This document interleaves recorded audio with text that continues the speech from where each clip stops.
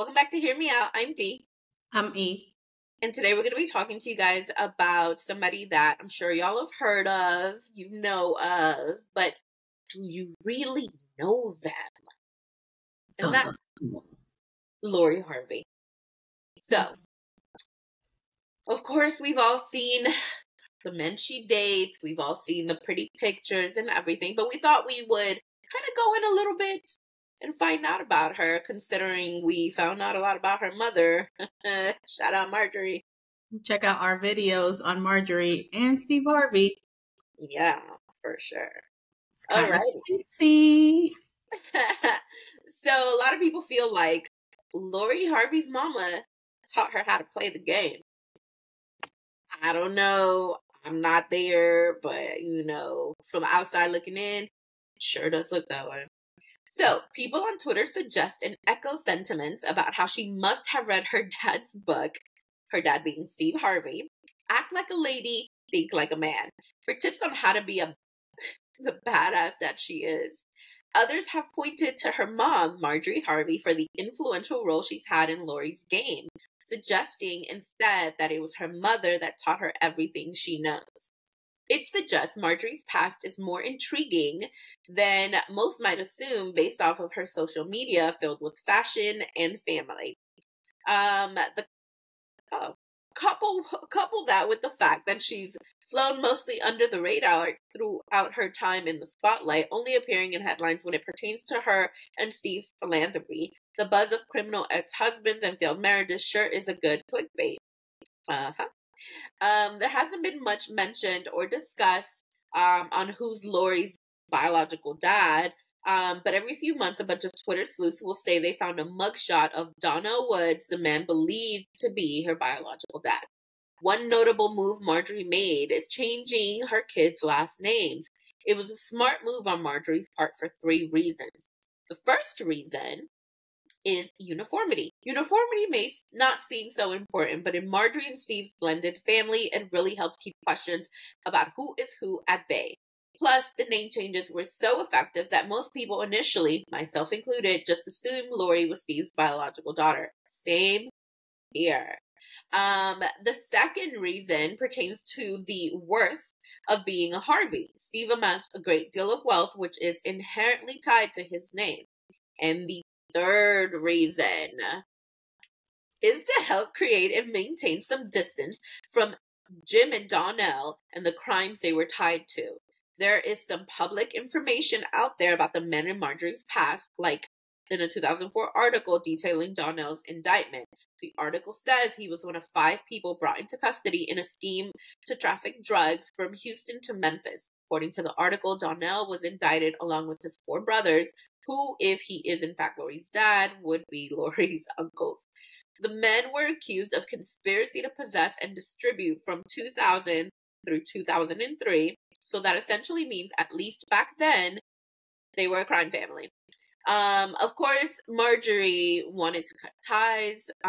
Twitter has also suggested that Marjorie was directly involved with some of these crimes, and articles by lesser-known media outlets even pointed to her being under investigation by the FBI and DEA at one point. I mean, spicy. Yeah. So I think that also refers to Jim. It's Jim and Donnell. They both were kingpins. They both went to jail. Who's the dad of, her 3 kids has always been in question. If you see our other video, we go into that a little bit.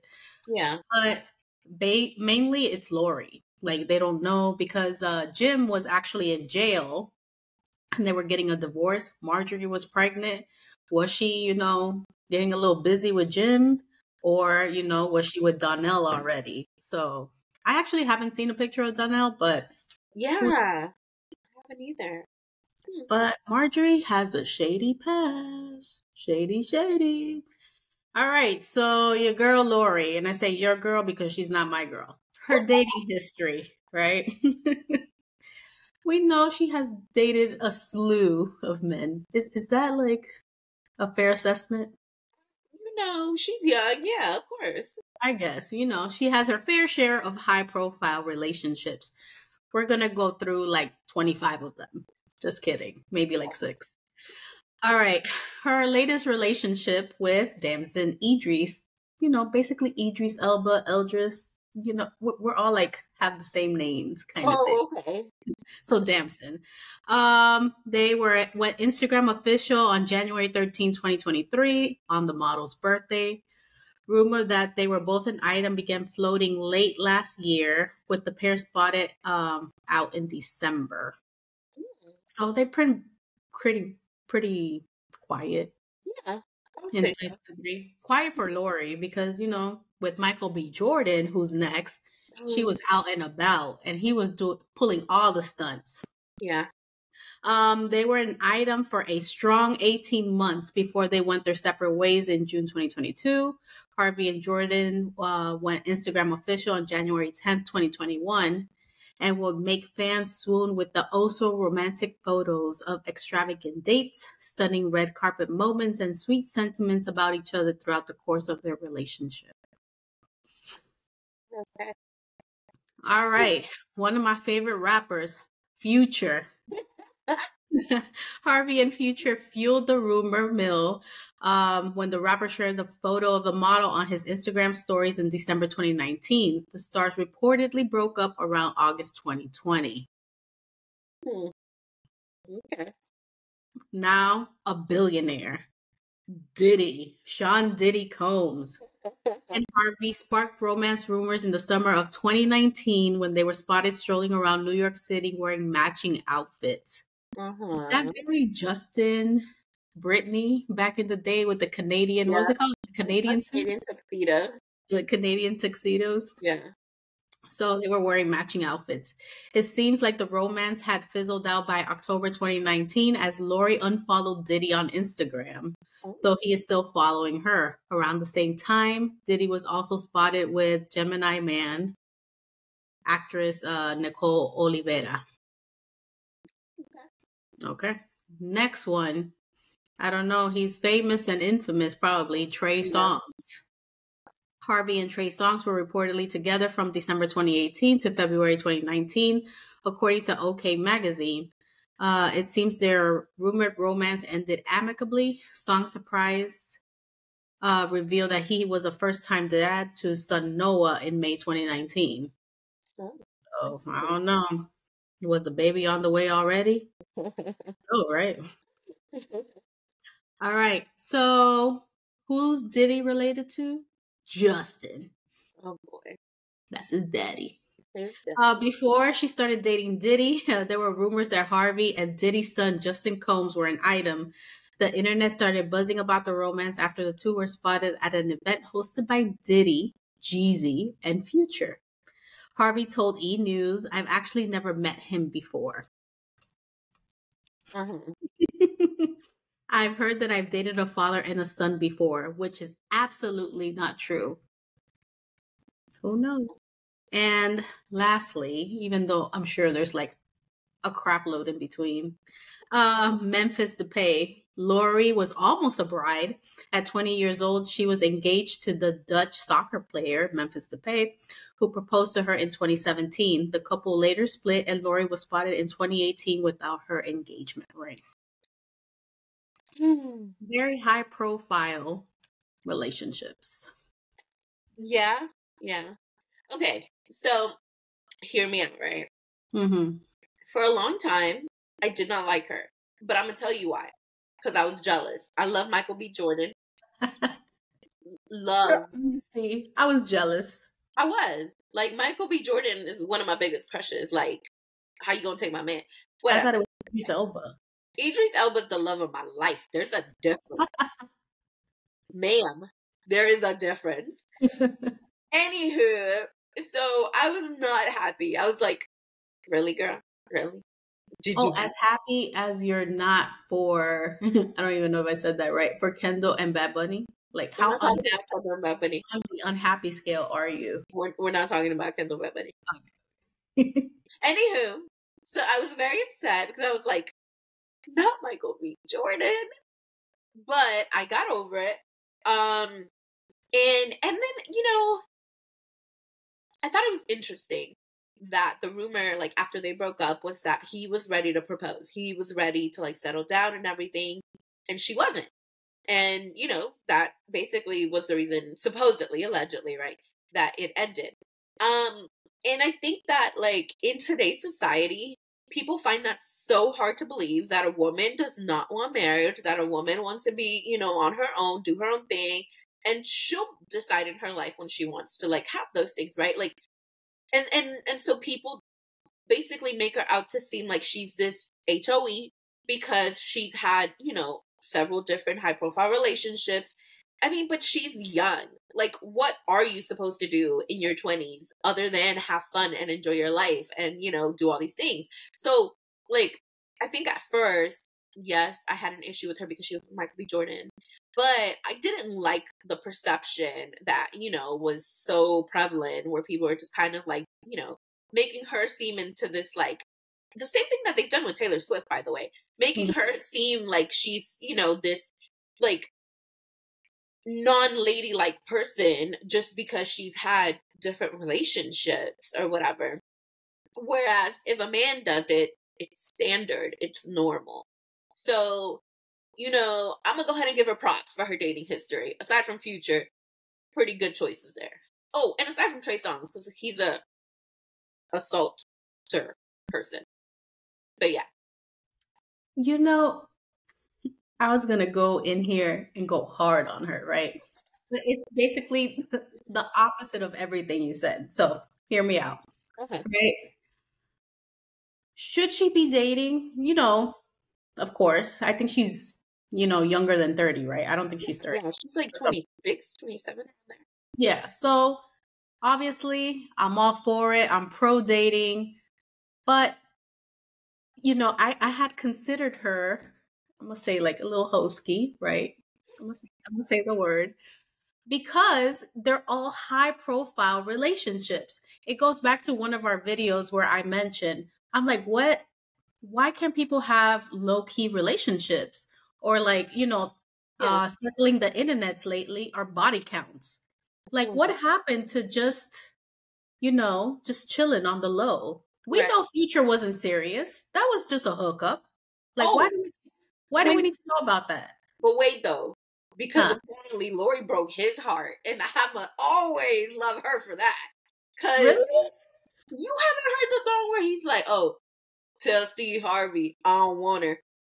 Like, why? Why even say that? Because Future was really into his feelings lately. He hasn't let go of Ciara and Russell Wilson. Or Lori. Well, I guess Lori too. But whatever.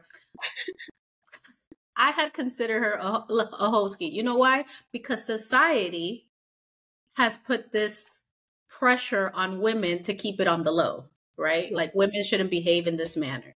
Right. Do I approve of her dating and doing her thing? Of course, I do, in theory.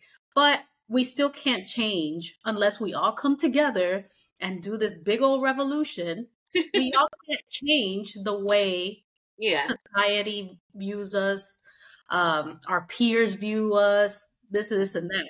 I don't feel like if it's not that serious, I don't think people should know about it, you know? That's true. That's true. That was my initial. But then, you know, this whole, I keep bringing it up. Travis Kelce, Taylor Swift, right? We were going over the video. If you haven't checked it out, please do so. We posted it yesterday. Travis Kelce, Taylor Swift, are they the it couple? Are they the perfect couple? But as we were reading, you know, some of her dating, of Taylor Swift's dating history, I was like, my girl writes a song about every man she's been with. She's been with more men than she changes her drawers, kind of thing, right? So I was like, what? It's okay. I'm telling you, I'm for it, right? So just listen to my rationale. Don't judge me. So then I was like, okay, why did I never consider Swift what I considered Lori? I'm like, that's not right. Oh, that's an interesting point. Okay. So I was like, okay, so what is it because, you know, I'm more into like the R&B hip hop world and that's what I listen to. And I'm like, oh, Taylor, she's over there doing her thing or whatever. I don't know what she's doing. Or is it, you know, is it a racial thing? Is it who's Steve Harvey and like what her mom presents to be? Like, is it that persona? Like they're all great? Is it, Taylor Swift acting like she's all good and innocent and everybody just likes her because she's bashing on her exes? Or I don't know what it is. Right. Point is, my perception sort of changed. They are free to date. Of course, I'm not telling them what to do. They could do what they want. But I feel like they should keep it on the low. But how on the low can they keep it since they're in Hollywood? I know I said a whole bunch of everything and nothing at the same time. But I did question myself and say, why don't I think Taylor Swift is like this? And I think Lori is like this. Is Right. it because Lori is more promiscuous? Like more like out there? Not I don't know. Let's say I don't really see Taylor Swift in a bathing suit kind of thing, or wearing the same kind of outfits or something like that. It probably has more to do with the fact that Taylor was in a 5-6+ year relationship with her last major boyfriend, Joe Alwyn, I believe is his name. Yeah. That she was very low key about. But the reason she was very low key about that is because of the sort of backlash she would get whenever she would date a guy. Like there was a super uncomfortable episode of her doing an interview with Ellen DeGeneres, and I felt so bad for her because she literally was just pointing to like pictures she'd put on the screen of guys, like, oh, you dated him, right? Oh, you dated this one too, right? And it was just kind of like very misogynist, like super misogynist. Yeah. And Taylor was uncomfortable, visibly uncomfortable. At one point she looked like she was gonna cry, like basically saying, can you not do that? Like, please stop. Like, and it just was as a bully. Oh yeah, for sure. Yeah. And so I think she got burned so much from the way that people, men and women included, saw her as this like this like not necessarily promiscuous, but as this girl who like dates all these boys and then writes songs about them, so it became like a game for people, like, oh, she dating this guy, is she gonna write about him, and it was just kind of like she would be asked about it, hounded about it, all these things. So eventually when she started dating with this guy is I think when people noticed she was very low key, like you did not see Taylor unless Taylor wanted you to see her.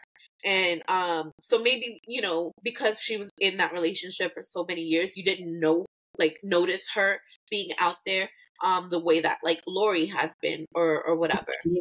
So that's probably why it didn't, connect for you the same way. But yeah, no, I get your point. I see what you mean as far as like attributing one perception to one compared to the other. But going back to Lori, like, yeah, of course society needs to change, like, wholeheartedly. But so what do? Do we conform? Because I mean, at the end of the day, I don't want people to be like, oh, E has been with like 175 guys. Not that I give a crap what people think, but some of those actions like trickle down into other things. Yeah. Yeah. So I can't just be willy-nilly doing what I want without some kind of consequence to it. Unfortunately, I feel like that's the world we live in, kind of thing. That's the thing is like they are living through consequences. Lori knows, she has to know that the world perceives her as promiscuous, as this or that. That can't be like a good feeling to have. I mean, maybe she's well grounded and I mean, come on. Like, when you have so many people, including the Shade Room and all these other, like, blogs that are like, Lori and her new man, Lori struck again, like, all these different things. There's no way that she's not aware. The same way that Taylor is aware of the perception, of her and her dating habits and all that stuff. But it's like, date a million guys. That's your business. And it sucks that because they're public figures, they're judged so harshly. And not just that they're public figures, they're women who are public figures. They're judged so harshly, which I think is just, like, it sucks. Overall, like, it sucks. I don't think that, like, basically pointing out, oh, you dated this guy, you dated that guy. Like, it doesn't matter, And then, let's say 10 years from now, if one or two of them are Taylor or Lori, like they're happily married and whatever, Are people going to bring up their past? Are people going to bring up their old boyfriends, like their dating history? Like, who cares? They're not the same people anymore, you They know? still do that to Kim, though. No, they only bring up one person to Kim, but that's another story. Because that whole controversy trumps everything else that she's done. That comes right after. I'd be like, oh, who else? Reggie Bush, Chris Humphreys, basically anybody that's ever disappeared. Nick Cannon. Yeah. Who else? Pete Davidson now. Odell, which we heard about 2.5 seconds. Maybe Chris didn't like the media press on that. Like the stats weren't high enough. I haven't heard about him anymore. Whoa. But you know, she also brought it back.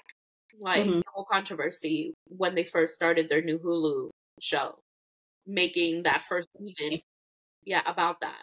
So you know, can people forget about what happened? Yeah, most of the time I never even remember that happened. But then you bring it up and like have that as the whole plot line for your first season of a new show.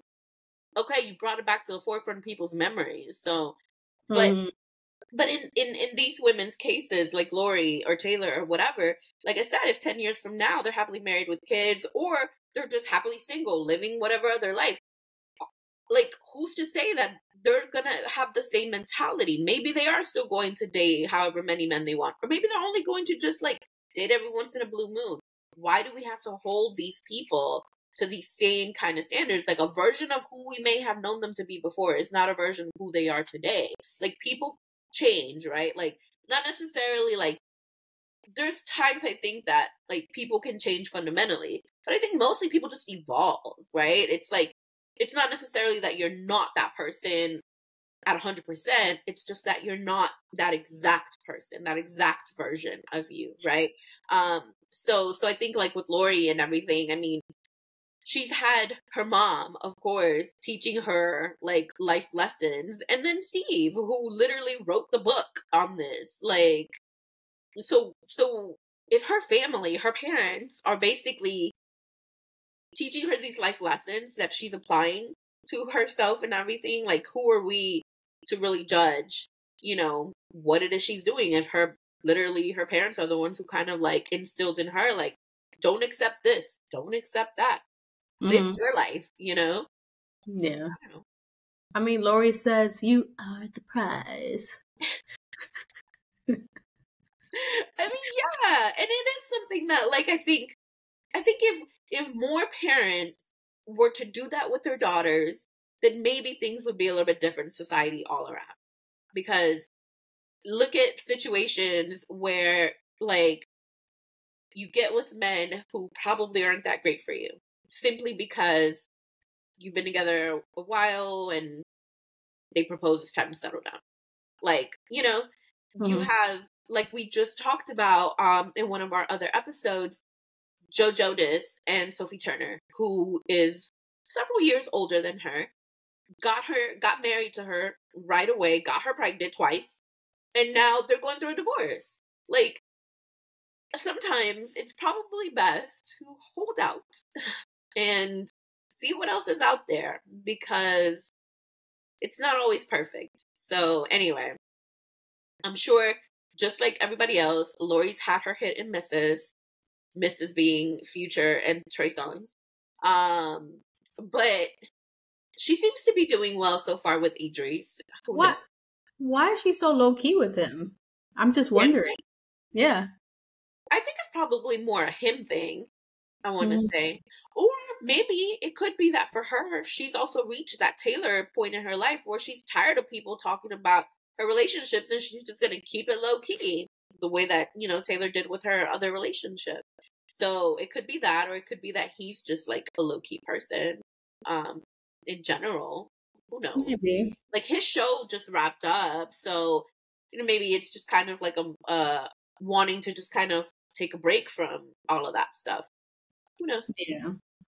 Who knows? Well, it was also said that Michael B. Jordan and her getting together was a whole publicity stunt. Yeah, you know, we have a lot of that lately. Kendall and Bad Bunny.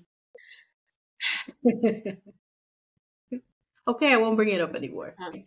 But Girl, do your thing, I guess. You know, who cares what I think? Who cares what people think?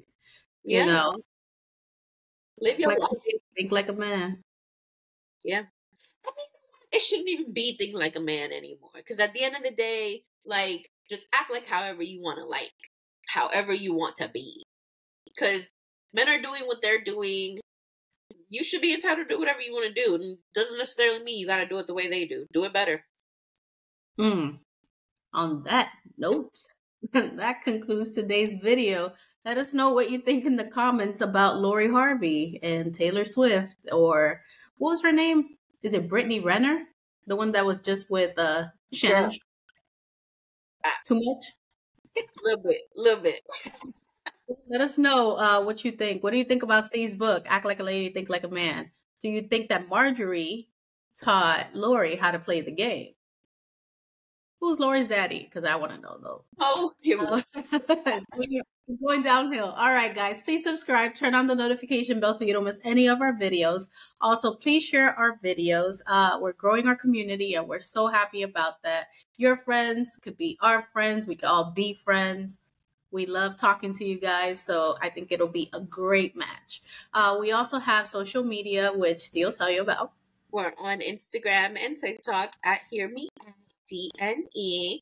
Make sure to follow us there and to share our posts, stories, and everything. Like, comment. We enjoy communicating with you guys. All right, guys, we'll see you next time. Peace. Bye.